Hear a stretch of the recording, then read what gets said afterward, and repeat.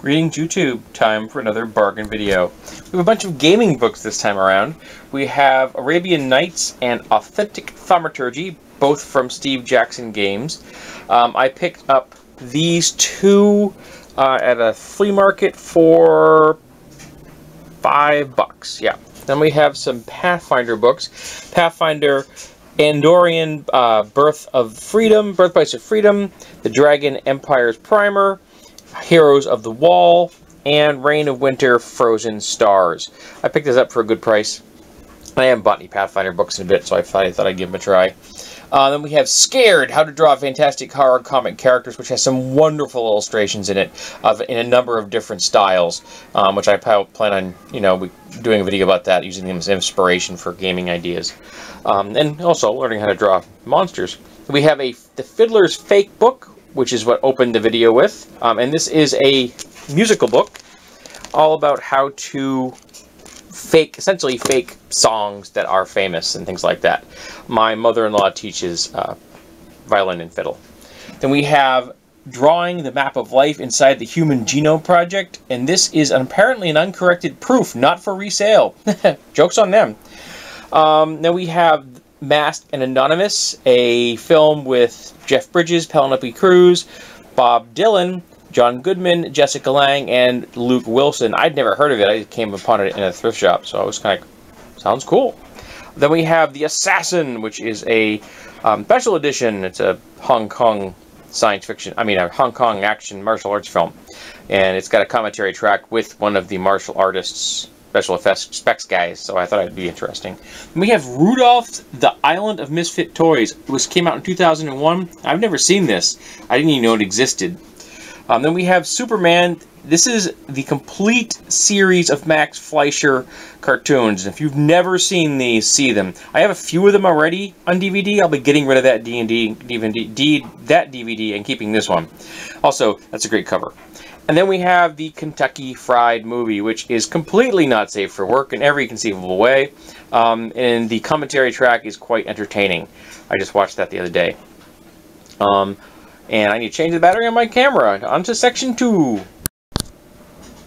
And here we have a collection of more random objects. For example, we have Castle Rocks, which is interesting because this is from China and there's a very Western figure on the cover, but it's being played with by two Chinese kids, and some of the text on the box itself is in Chinese, and it is in fact wooden blocks, and the tray it comes in is wood.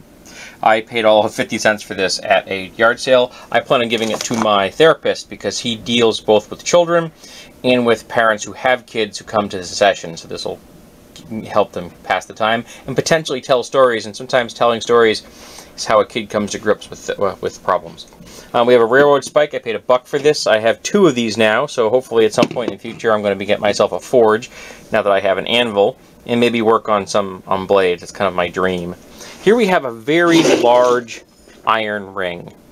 I don't know what it was originally for. I don't know if this is wear here. This is a weld spot, but this could be wear. I'm not positive, but it's fairly heavy. And what I'm going to do with it, the obvious thing is strap a line to a rope to it and just use it as a ranged meteor hammer kind of thing. But I might find something else interesting to do with it. Here we have some chain, which is pretty nice stuff. I picked this up at the same place I got those last 2 items. Sorry. And I plan to use this in a post-apocalyptic weapon build. I've been looking for a decent piece of chain. This could be slightly heavier than I need, but I think it's going to come out interesting. Now I'm looking for a full-sized baseball bat, wooden, for the project. I have one of those already, but I have that slated for something else, and I have to find another one. Here we have an entire half a full tin full of Christmas balls. These are for my wife. She has a tree outside she planted specifically so we have a Christmas tree that will grow forever. And it's getting to the point where probably next year we'll be able to, or next Christmas coming up in 2016, we'll be able to actually put larger decorations on it. And I paid $2 for this entire tin, so that's not bad. Then we have 3 strings of LED bulbs. It's 120 bulbs. Each one is 30 feet long, and I paid $10 for 3 strings. Somebody was moving. Well, I'll take advantage of the fact that you're moving. So we can use these on the tree, but we're going to have to get an outdoor plug. We don't have an outdoor plug at the moment to run to it. We also have a couple of other things for minor electrical stuff that I may get done at the same time. Then I have a Columbia titanium top, which is a poly wool mix. It would probably make a decent mid-layer level for me. I've also been trying to get more wool things into my, as opposed to pure artificial. I'm trying to move in that direction. I would probably wear a cotton layer under this. I don't particularly like wool against my skin. Then we have this mallet. This mallet's going down with my new workbench. And in fact, all the tools you're looking at here are going to end up in the basement with my workbench. These are a couple of saw blades I picked up. They're brand new. The person never cut anything with them. So I'm like, okay, I'll take those saw blades. We just have some nice selection of here: square, round, triangular, another round, another triangular, another round, another rat tail, some more rat tail, and a very large triangular shaped. I've never seen a triangular file quite this big, and I like the handle both in its shape and its patina. Then we have a 1.5 inch wide chisel, which needs some love, but I can do that. Which I'm going to again put down in my basement in case I need to work down there with it. And this awl, which I'm going to have to bring the point up to a little sharper. And again, I have a grinder, and it's going to go downstairs in my workbench, as opposed to the toolbox here in my office. And then we have a dagger blade I picked up at an estate sale. And I mean, the obvious thing I can do with this is to either make a dagger or a spear, but that's boring. So I got to think of something else to do with this. I don't know what. Anybody got any ideas? Tell me. Now we have a flashlight, which is a keychain laser / LED. My father gave that to me for nothing. There'll probably be a review coming in the near future. Then we have a Defiant Armor Max. This is the 2 AA model. I have purchased quite a few AA recently, and I'm wanting to look at them and kind of comparing them as how do they compare to other AA flashlights. And the Defiants, I've had good luck with them in the past. So we're going to see how this comes out. I haven't even opened the package yet because I was kind of saving it for this video. And we should have one more section, mostly I think tools and such. Okay, it's not just tools. We'll start out with this box, which is roughly shaped like an ammo box. It's got that same style of clasp. It has a top section and a large interior section. I bought this for $5 at a pawn shop, and I bought it for some knife storage. So I'm just going to fill this thing up with the slightly oversized knives I've got that are smaller than machetes, but larger than like my storage I have for smaller knives. And I may even put a few small knives in the top section because I've got the space. Why not? And for $5, it's cheap storage, and then I can just push it out of the way and throw it in the bottom of a closet or something. Here we have. It is an incomplete bodywork hammer set for doing, body work on cars. But for $10 for this amount number of tools, I figured I couldn't go wrong. And I've never done body work, but we both own cars, and my mother-in-law owns a car, so there's that possibility in the future. For $10, I'm willing to buy into that. Just put it in the corner of the basement and not worry about it until I need it, or somebody I know wants to borrow it. It's fine with me. For $10, I think it's a pretty good buy-in. And the guy I bought it from was a nice fellow. We have a Klein Tools duct knife, not duck. It's not for stabbing ducks. It's for working on ducks. Ducts. And I didn't know they made them. I was completely unaware that Klein Tools made knives at all until I saw this, and I got it for $12 at a pawn shop. It's new. Apparently they got a lot of them from somewhere. Maybe some store went out of business or something. So I'm expecting a review of that in the near future. Here we have a stack of 10 saw blades, and my wife was so thrilled when she saw me grabbing saw blades and putting them into a pile so I could take them out of an estate sale. But I use them for weapon builds, and I already have some ideas for another weapon build that would be using one of these smaller blades. So I brought it home, and almost immediately I found a use for at least one of them. So yeah. Never have too many saw blades, man. They're always useful. And if I really want to, I can use them to cut wood, because a couple of them are in decent shape. Here we have a Jorgensen Easy Hold 2 bar clamp and spreader clamp. And you can never have too many clamps, man. And I picked this up for a song. I mean, I think I paid $1 for it or something like that at a yard sale. So I'm like, Righty. Then we have this. This is a broken tool handle, but it's steel. And I'm going to turn it into a weapon. I'm going to round off this so that this, so it's nice in one nice contiguous curve. And then I'm probably going to grind some kind of a bevel on one side. This is too thick to get a real edge, not to mention I have no idea what the steel is. I'd have to take it from all the way from the spine, and I don't know if I'm that talented at this point. But if I can just put, even if it's a 45 degree, so you have a 90 degree edge on that, and just at a 45 degree angle, that would still be a lot of force concentration. So you'd really be imparting a lot of energy into a target. Here's something I've never owned. It's a Slim Jim. I don't know how to use one. But again, I paid for $1 for it at a yard sale. Guy had a bunch of car stuff. You should have seen the size of the vise he had there. It was astounding. I didn't need it, but it was astounding. And you can hear my dryer in the background. Sorry about that.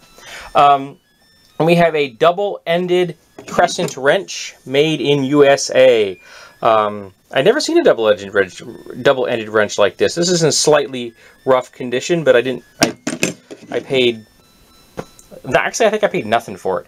I think I convinced somebody to sell me this and the Christmas lights for $10. So, and this I bought new, but I got it from a dollar store. So 3-pack of steel wire. I'm going to use it to make some repairs to some bells. They need clappers for $1. That's a really good deal. That's a bargain. And this collection of figures here, I got at a yard sale for $2.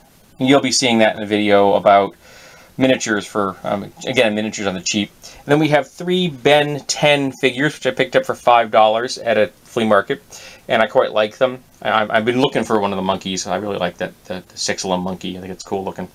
So that's, so that'll be coming in the future. I'll probably do a video for all 3 at the same time. Here we have another Jokari paddle. I used 2 of these in my racquetball axe video. I put saw blades on them, and when I did it, someone's like said it looks like one of those Polynesian shark tooth clubs, and I was like, it does look like a Polynesian shark tooth club. I don't have access to shark's teeth like that, but I can cut metal. We'll see what happens.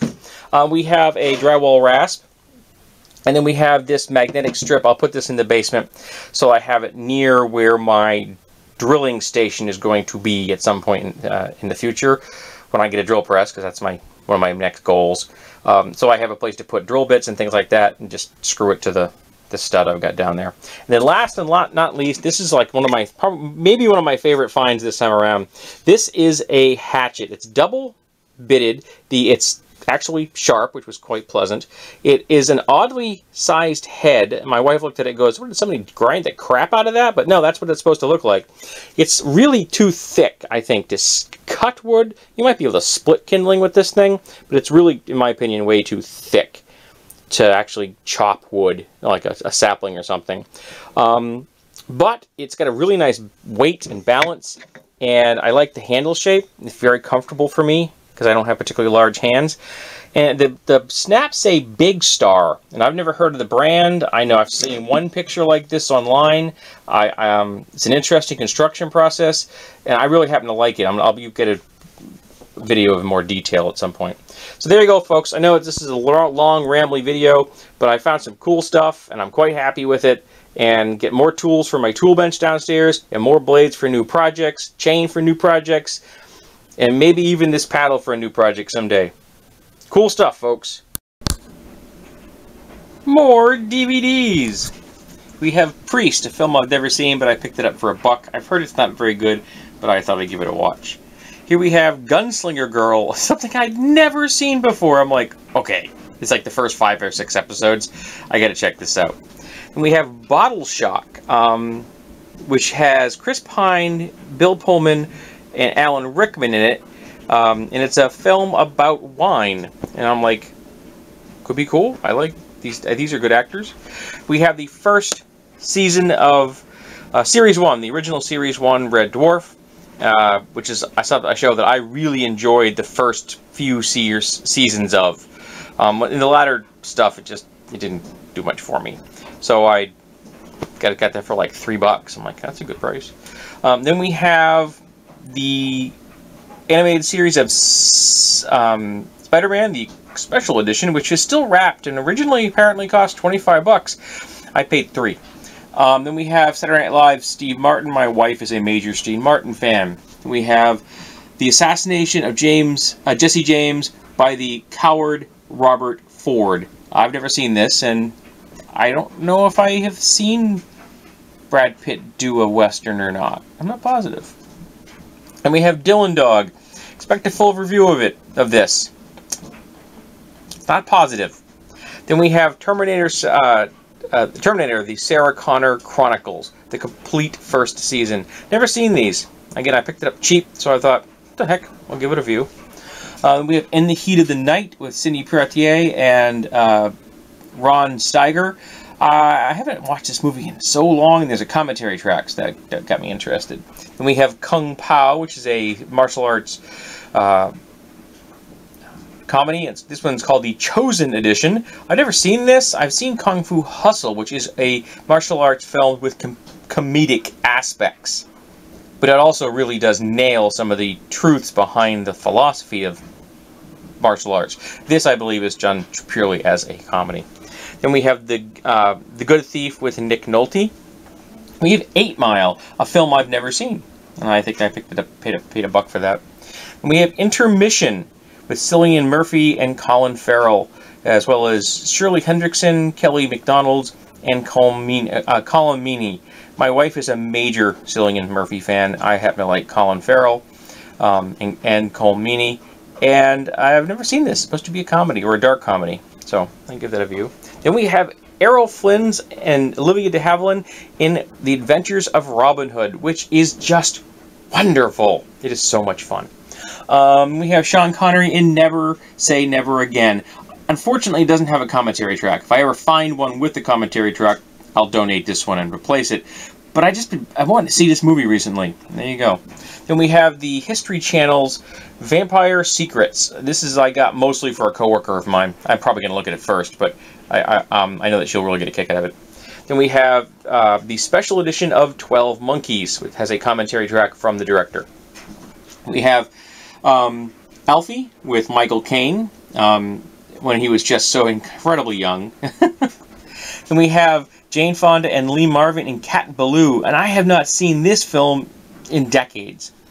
Then we have Captain Kidd, which has a young John Carradine in it, Randolph Scott, Charles Lofton. This is just something, this is going to be so cool, I can't wait. I don't think I actually paid $3 for it, I think I paid less than that. But you know, I found somebody that was selling a bunch of these older editions of films, and I'm like, awesome. Okay, now we have a knitted wool doily for like pots and pans and things. It has an owl on it, and it's kind of got that 70s everything in the universe was harvest gold vibe. My wife likes this vibe. I paid $1 for it. It'll decorate my wall, or we'll probably use it as a hot pad. But yeah, it's cute. Though oddly, the ring to hang it, so you want it to hang it on the wall, is on the bottom. So we're going to have to fix that. Then we have this flashlight. Now, I actually paid full price for this flashlight. And there will be a review coming up. It's pretty bright. But it cost me $1. This is a baseball cap brim style flashlight that fits on the top of your hat, which I actually think is a better place to put it because it's not in your field of view. And for $1. I was like, you're kidding me. So for $1, it's from Ozark Trail. So for $1, I thought I'd give it a try. And I kind of like some of the DVDs are coming out, the LEDs are coming out with the square flat bulbs. I kind of like those. We have this little hammer, which just made me think of something from like a comic book. Made me think something like from a Guardians of the Galaxy. But it's solid brass, and I liked the little shape here on the pommel. And maybe it was a nut hammer or a candy hammer, but it's got a really nice feel to it. And it's got some very basic fruit-themed scroll work on there, which makes me think that it was designed for food, a candy hammer or something like that for breaking up hard candy. But yeah, I really like that. It's quite attractive. And if you're the right for a 12-inch miniature, that would make an awesome hammer. Then we have two bells here. This is a cowbell that looks like an owl. So this is like some cognitive dissonance for this being. I mean, is it a bell that looks like a cow, or a cowbell that looks like an owl, or which is it? You know, it's kind of confusing, and it's got a nice tone toward. It's not vintage or anything, but I think it's handmade. Well, I'm almost positive it's handmade, but I don't know if it's like an outsider artist or just came out of India. I'm not positive. It cost me all of $1. Then we have this, which is a bride and groom celebration bell. My wife has a few different celebratory bells, like New Year's, Happy Birthday, Christmas, things like that. I think we might have one for Hanukkah as well. And this is a Sarna out of India style bell, but I picked it up at an estate sale for $1 so that I can add to her collection. On to the next section.